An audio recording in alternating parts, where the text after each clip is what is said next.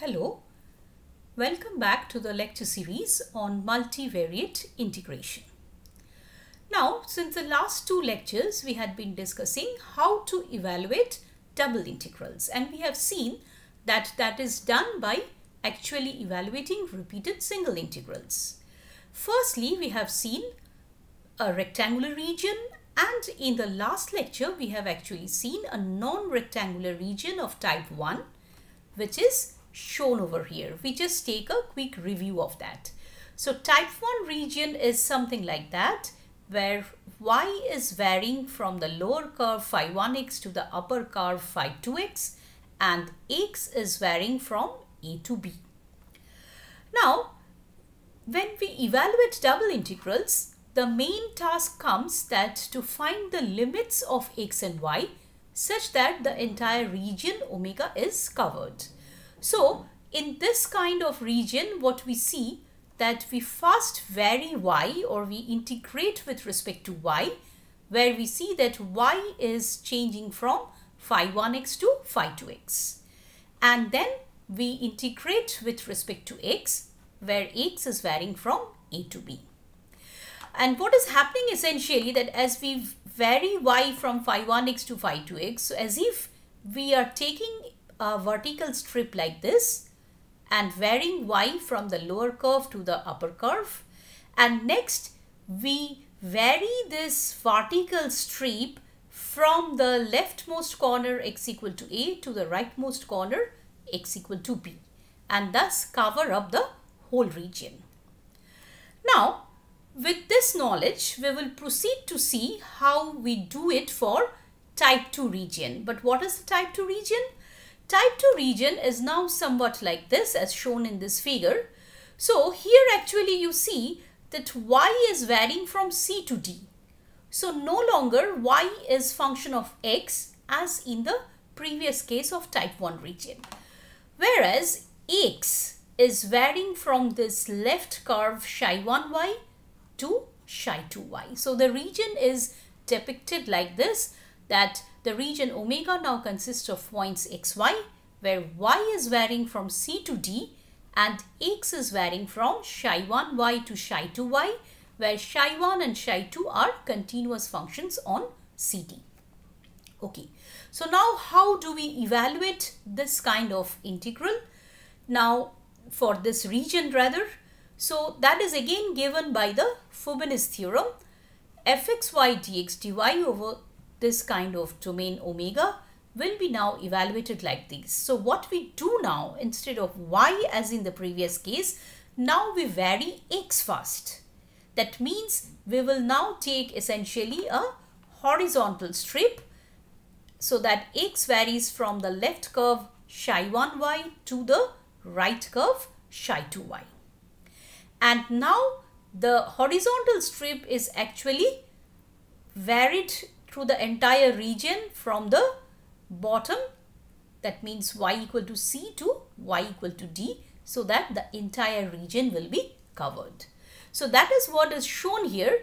We first integrate with respect to x from psi 1y to psi 2y, and then the integrand will be a function of y, which will be then integrated with respect to y from c to d. So this is what we do in case of type 2 region. It's somewhat reverse of the type 1 region. Remember that in type 1 region, first we are varying y. We were taking a vertical strip, first varying y. Whereas in the type 2 region, we are first varying x. We are taking a horizontal strip. This is very, very important to remember for our correct understanding. Okay, so let us now see problems. So here we have a problem for you. Find the double integral x plus y dx dy, where r is a parallelogram with the sides y equal to x, y equal to x plus a, y equal to a, y equal to 2a, where a is a parameter. Okay, so as I had told you in the previous lecture also, it's very, very important for doing this kind of problems is to draw first the figure for the region very correctly, so that we can actually find our limits for x and y, which will cover the whole region R. So the figure is here. See that y equal to x is this straight line passing through the origin.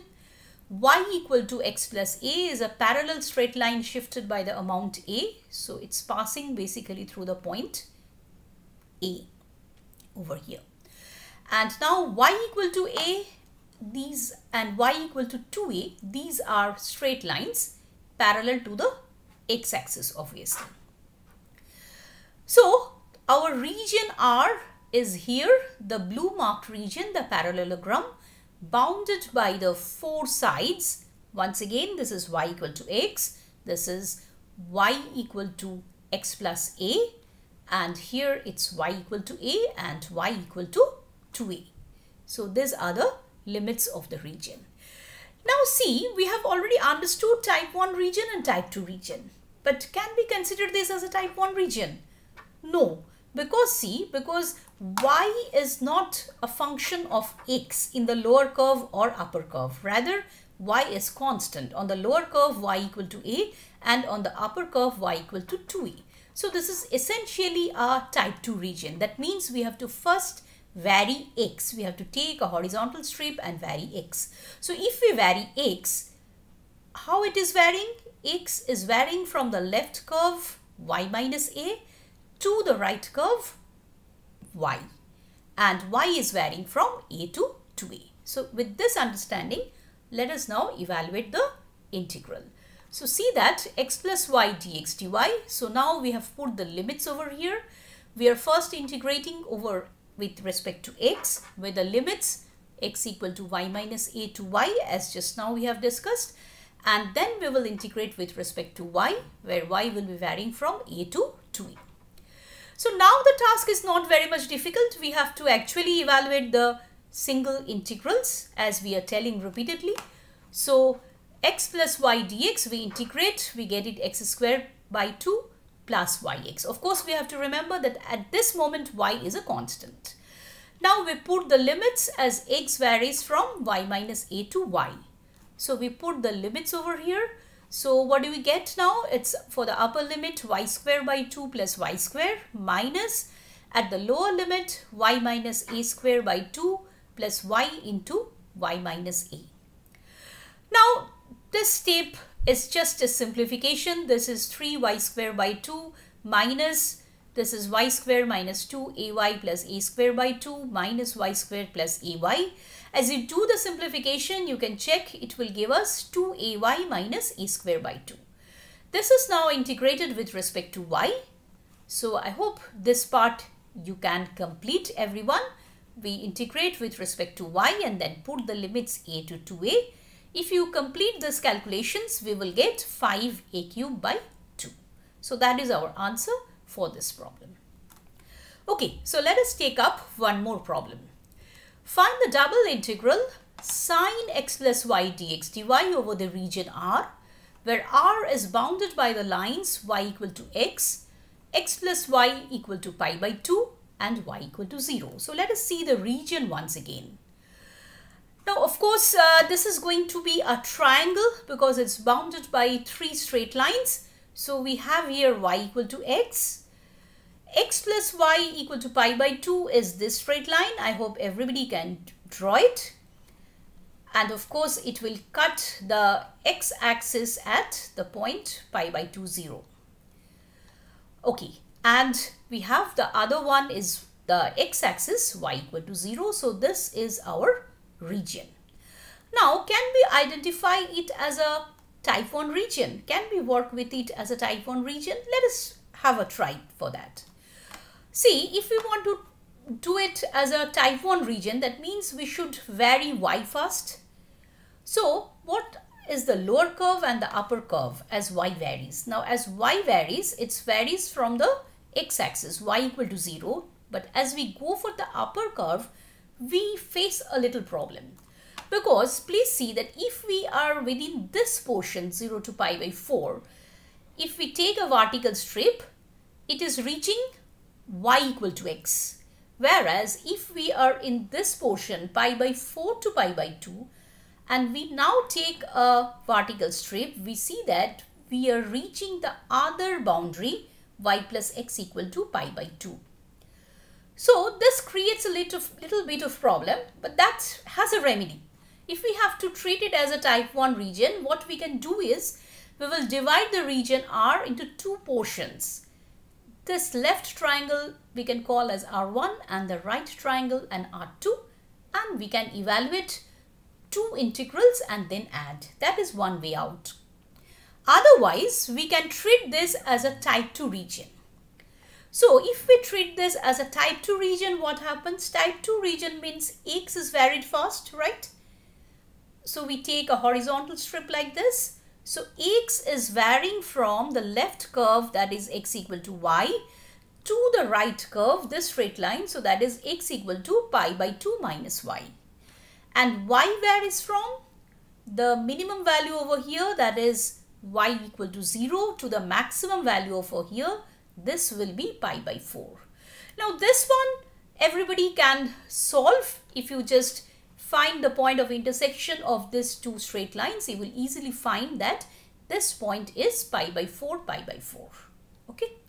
So now with these limits and treating the region as a type 2 region, we can evaluate our integral. So sine x plus y dx dy. So first we are integrating with respect to x, where x is varying from the left curve x equal to y to the right curve x equal to pi by 2 minus y. And then we will integrate with respect to y, where y is varying from 0 to pi by 4. So now we do the integration, which we can easily do. So sine function, as we integrate, we get a minus cosine. So this minus cos x plus y. Now we will put the limits x equal to pi to pi by 2 minus y. So if we put the limits, we will get over here minus 0 to pi by 4 cos pi by 2 minus y plus y. Minus cos, because we are putting x equal to y, so this becomes cos 2y dy. But now notice this term over here, y has cancelled, so cos pi by 2 is 0. So we just get cos 2y dy. As we integrate now this function, we get sine 2y by 2, putting the limits 0 to pi by 4. Finally, our answer is going to be half. Okay, so that's all for today. We will continue in the next lecture with some more notions of solving double integrals. Basically, we will see in the next class change of order of integration. So thank you and goodbye till then.